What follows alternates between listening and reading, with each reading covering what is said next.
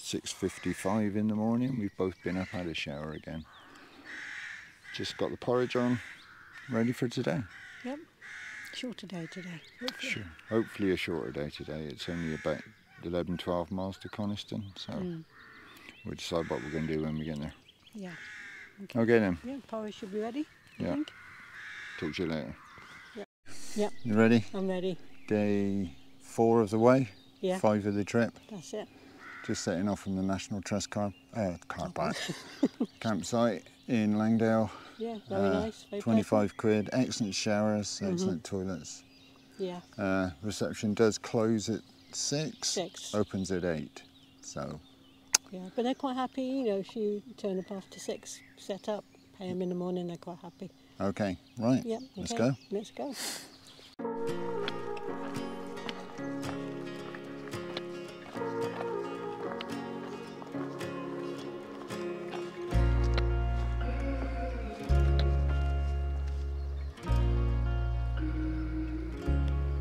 Here we are, the Langdale Pikes. Something special. Really good.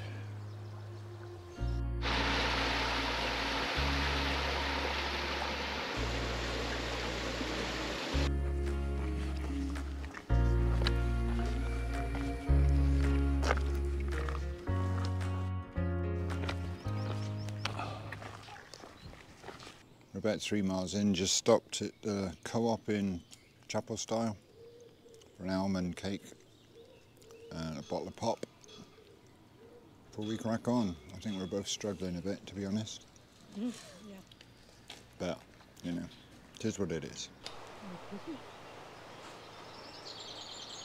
So we're just leaving Chapel Style, busy little shop, very nice. And I think the next village is Water, and then Skelwith Force, is it? Skelwith Bridge. Skelwith Bridge. It's close. Probably both.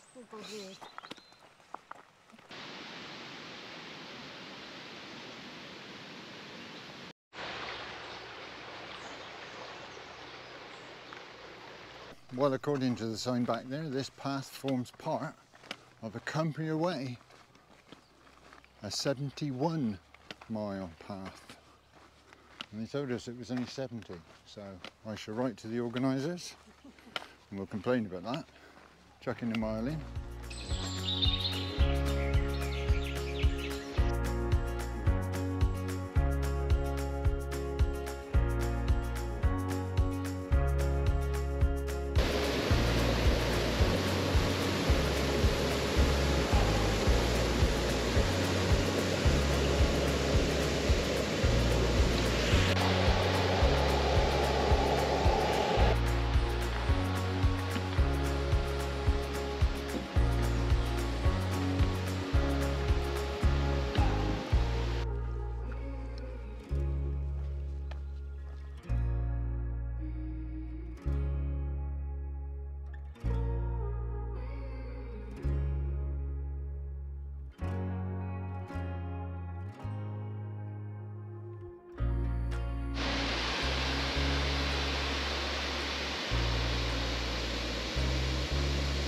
That was Colwith Force, Yep. Pretty impressive, and the one before Skelwith Force.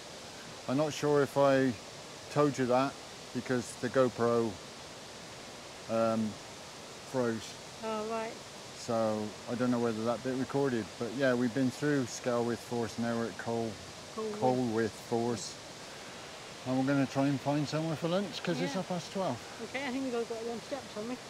Yeah, a lot of steps next. We've just started hitting stiles, by the way. All the way from Carlisle to 6.5 miles past Langdale, no stiles, and now stile after stile after stile. Yeah, and no steps over the stone walls as well. Yeah. Yeah. Okay.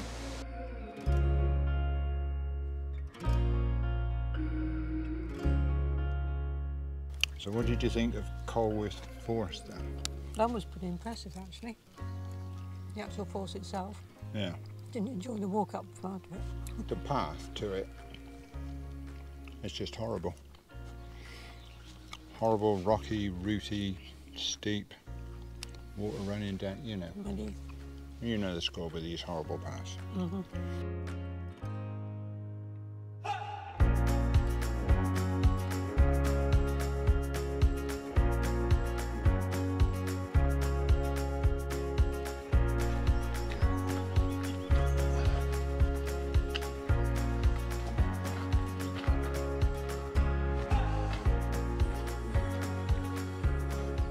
Bit of destruction in this wood. Trees down all over the place. Shame really. But nature, isn't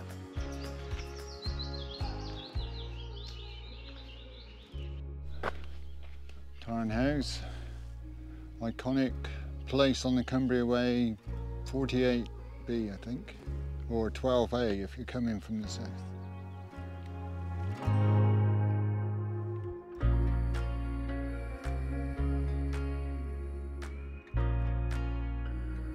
Working our way down into Coniston Valley, I guess. Having to follow the road. It's a bit disappointing, but can't have it all, can you? Tops of the bigger hills covered in cloud. So a disappointing day for hill walkers, aiming for the big ones. But if we could see them, be the likes of Weatherlam, Old Man of Coniston, Dow Crag, etc.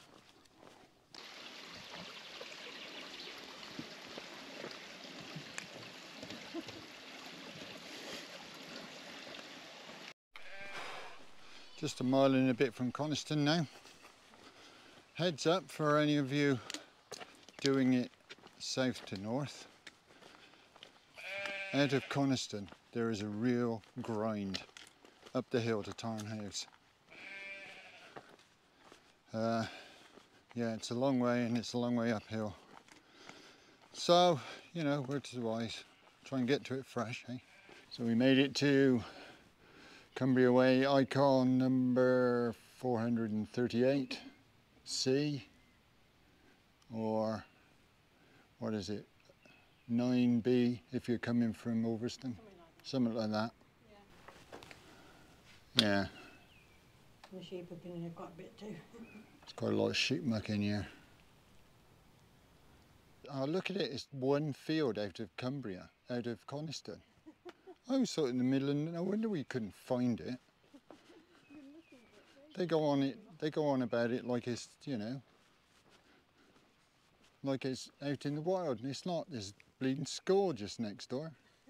Well, just leaving Coniston.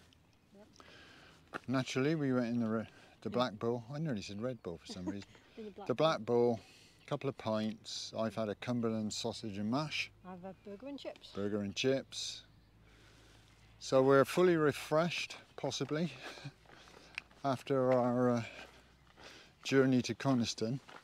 So we're pushing on now, hoping to get about 5 miles or so, find a pitch somewhere not far after the end of the lake, and wild camp tonight, just to cut down the miles that we're doing tomorrow. And because Coniston Hall campsite is apparently a bloody nightmare on the weekend. So, anyway, that's the plan. Catch up with you in a bit. I'll show you the lake. Or the water it's called, isn't it? Coniston Water. Just thought I should show you the Coniston hills, the Old Man of Coniston, etc. We'll be back here in June. We've got a cottage booked for a week. We'll be aiming to climb all these Wainwrights around here. So you'll see more of them then. Don't know if you can see it, but that's Brantwood across the lake. Whose house was that then? Is it Ruskin? Ruskin, I think it was Ruskin. Could be wrong. We'll look it up. And there's some nice sheep, little very new bar lambs, hiding next to Mam. Coniston Water. Scene of the Bluebird water speed record attempts. Fatal, if you remember. Come through Coniston Hall campsite, back out into the National Trust land, and now we're on the lookout for a pitch in about 4 miles maybe, and we'll see how we get on.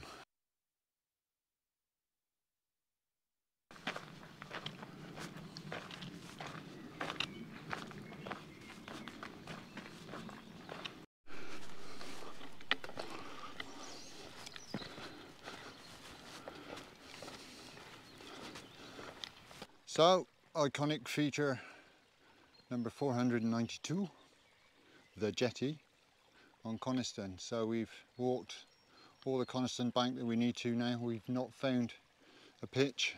Actually, that's not true. We did find a pitch, but there are 2 tents in it. So we're going to crack on out into open country and hope we can find something up there. We've still got about an hour and a half, hour and 3/4, so as long as we can keep going, we're fine.